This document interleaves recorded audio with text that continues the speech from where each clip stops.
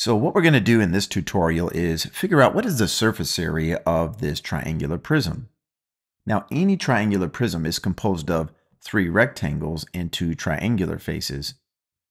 And so what we're going to do is take a look at each one of these 5 objects that composes the triangular prism and figure out the area of each one of those, and then just add those areas together. This rectangle is a 2 by 5 rectangle, which would result in an area of 10.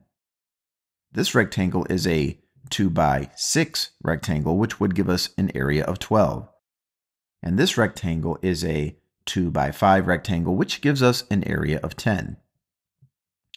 Now with the triangular faces, we should always be aware that with any triangular prism, that the 2 triangles are going to be congruent to each other. So if we knew the area of this triangle, we automatically know the area of the other triangle.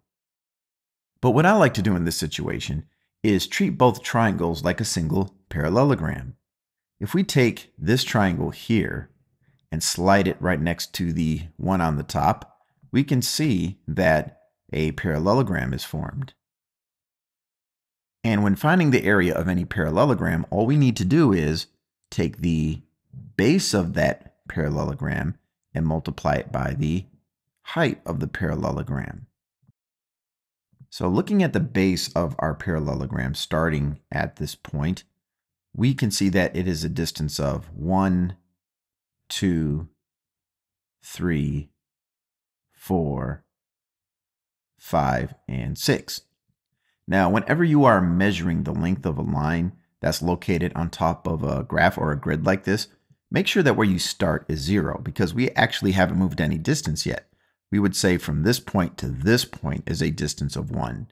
And make sure not to count the square units on the inside. Some people get confused by that. We are actually looking at distance in terms of from one point to another point.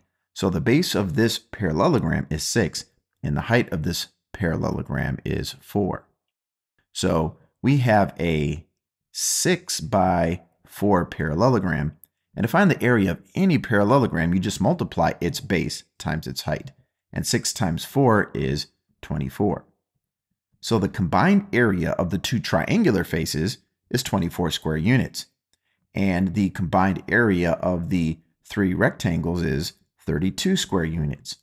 So if we combine those 2 figures together, we have a result of 56 square units, which is the total area of all 5 surfaces of the triangular prism.